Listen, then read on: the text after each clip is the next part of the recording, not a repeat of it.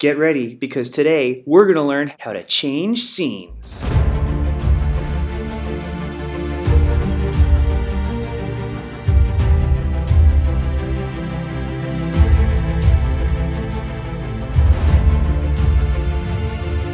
Being able to change scenes is really useful if you're making a movie or if you're making a game that has multiple levels. So in this project, we're going to learn how to get Chalana to move through her room, get to a door, be outside, and then move to a bus. And from there you can take it even further. So let's do it. So first, let's pick your hero. I'm going to pick Chalana, but you can of course pick whoever you want. So drag them out, put them around here. So let's teach her to walk. So you can teach your character to move in a lot of different cool ways, like using a joystick or controls, or even with tilting, which you can learn about in the other videos. But just to keep this short, I'm going to make her move forward when you tap the iPad. So let's make a rule. So add a new rule.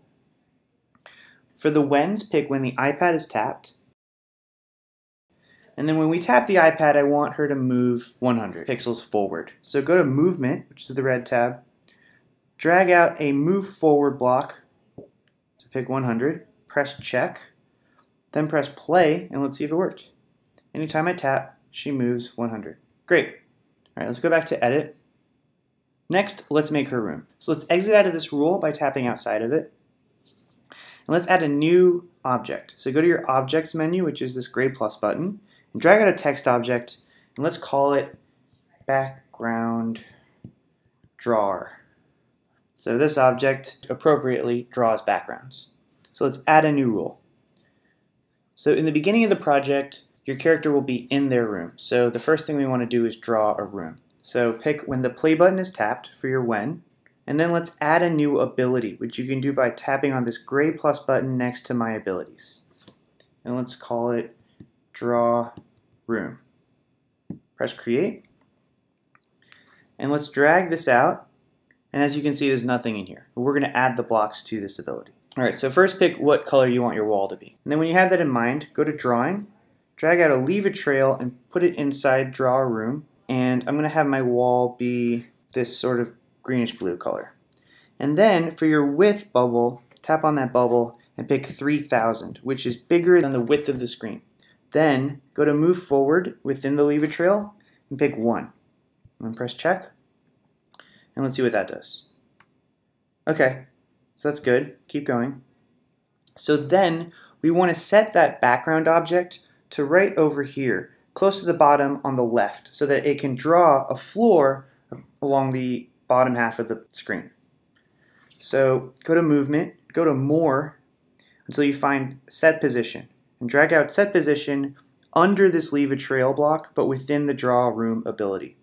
And we're going to set it to over here, so that's X equals 0 and Y equals 200. So X equals 0, Y is already 200, press Check. Then we want to draw the floor. So drag out another Leave a Trail and put it under this block, but within the Draw Room ability. And pick your color for your floor. I'm going to pick this color. And then for the width, make it 400. And so what that'll do is that a line that is about this thick is going to be drawn all the way across here, so that this whole rectangle will be the color of your floor. But to draw all the way over here, we need to move forward the length of the screen, which is about 1024. So in the Move Forward block, type 1024. So let's see what it looks like. Cool, but I don't want to see the word background drawer, and I don't want this to happen so slowly. I want it to happen really quickly. So let's make those fixes. And drag out a set speed above all of this, but within the Draw Room. Set the speed to something really fast, like 99999. Press Check. And then lastly, we don't want to see the word background drawer, so we are going to make that invisible. So go to Looks and Sounds, which is the green tab, and then go to More here, and pull out a Set Invisibility. And set that above the ability, because we want this to happen immediately, and set it to 100, which means fully invisible. Press Check, and let's see if it worked. Boom, and now we have a room. Awesome. Okay, so now we want to set a door right here. So let's do that. So go back to Edit, and let's go to the Objects button, which is right here, and drag out an object and put it right around here where you want your door to be. And then go to emoji, which is to the left of your spacebar. If you don't have emoji, you have to enable that keyboard in your iPad settings. So once you're in emoji, look for the door, which is right here. Pause if you need a minute to find it. Then press done. And now it's pretty small, so let's make it bigger. So add a new rule. When the play button is tapped, go to looks and sounds and find set size and drag that out. And let's set the size of this door to 450%, so a little more than 4 times as big as normal. And then let's drag out a send to back block, which means that this door will be behind the other objects. So when Chalana bumps into it, she's in front of it. And let's see how it looks. Okay, so it's a little high, so make sure to adjust the position of your door. So let's go back to edit and exit out of this rule and just drag this down a little bit. Cool, works for me. Okay, so if I tap and I get Chalana to move forward, when she gets to the door, I want the scene to change. And this is the magic part. So first what we want to happen is that we want the background to suddenly be outside. So we're going to make the background drawer leave a bunch of trails to look like it's outdoors. So then we want the door to disappear, a house to appear on the left, and a bus to appear on the right. And then most importantly, we want Chalana to suddenly be on the left side of the screen. So let's do each of those. So first, the background. So go to your background drawer and add a new rule. Then go to More and go to Bumps in your Wens. So here it's when Chalana bumps the door. So tap on the first bubble, pick Chalana. Tap on the second bubble, and then pick Door. Press check. So when Chalana bumps the door, we want to draw the outdoors. We want to draw outside. So add a new ability. Tap on that gray plus button, and let's name it Draw Outside.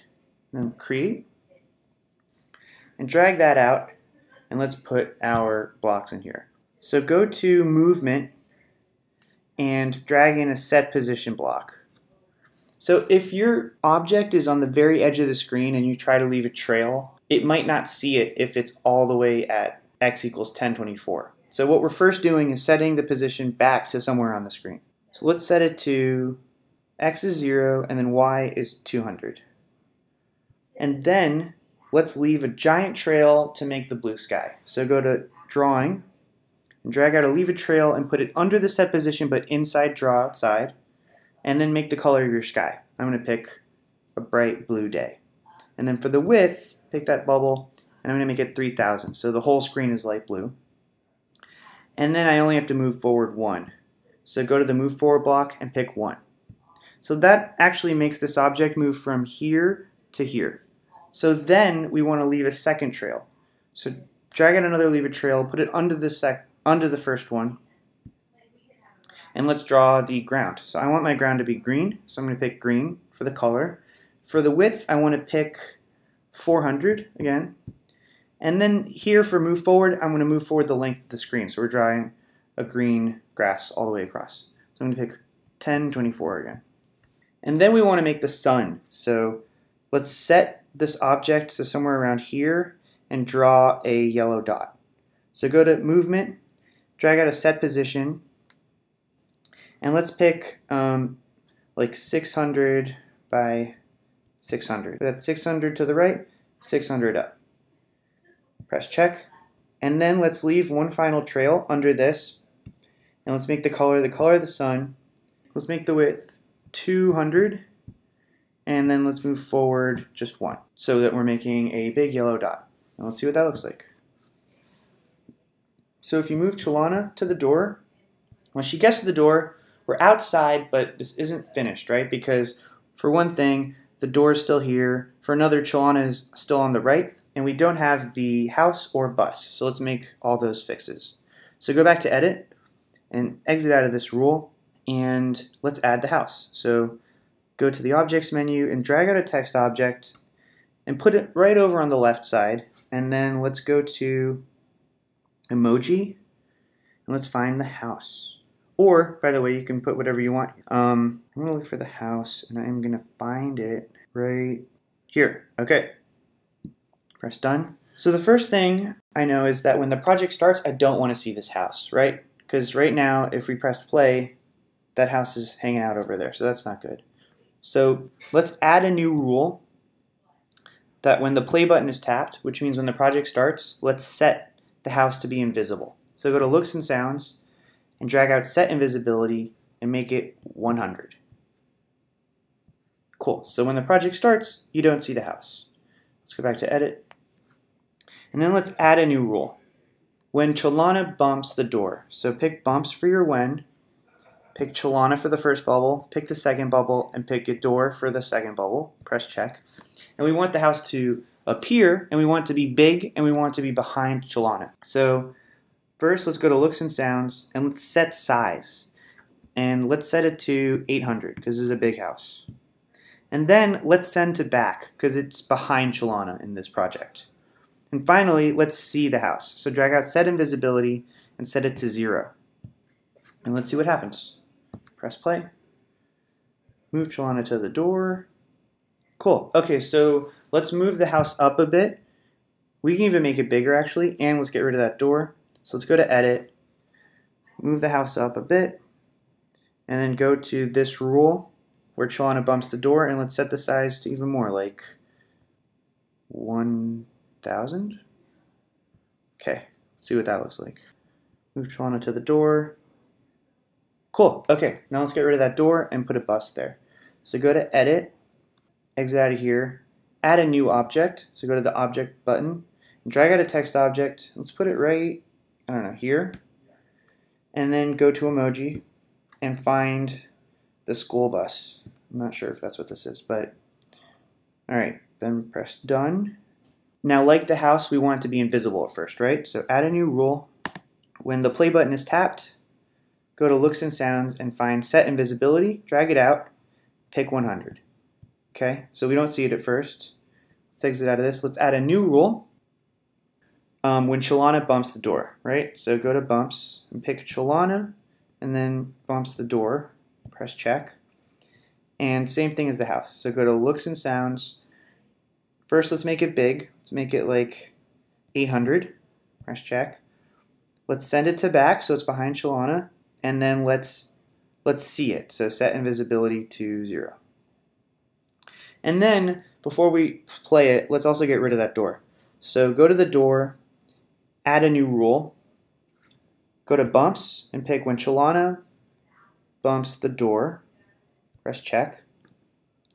Go to Looks and Sounds, drag out and Set Invisibility, and set it to 100, so invisible. Press check and let's see what happens. Okay, Chalana gets to the door. Alright, so we're so close. All we gotta do now is set Chalana back to here when this scene starts. So go back to Edit, exit out of here, go to Chalana, and add a new rule. Pick Bumps. So when Chalana bumps the door, press check. Let's go to Movement and drag out a set position. So let's set her position to x equals 50, so a little bit to the right of the left edge of the screen. And then y could be like 350 or 300. And let's see if it works. Okay, Chalana's in her room. She goes to the door. Whoa! And now she's outside. And so now you can keep going. And if you want to move Chalana to the bus, once she hits the bus, you can create a new scene, paint a new background, get rid of everything here you don't want to keep. And now you know the basics for changing scenes. So now you can make a video game with multiple levels, or a movie where someone goes underwater, or goes to school, or goes to outer space. There's really no limit now because you can go anywhere with this. So I'm so excited to see the movies and games and projects you all make. And I'll see you next time. Bye.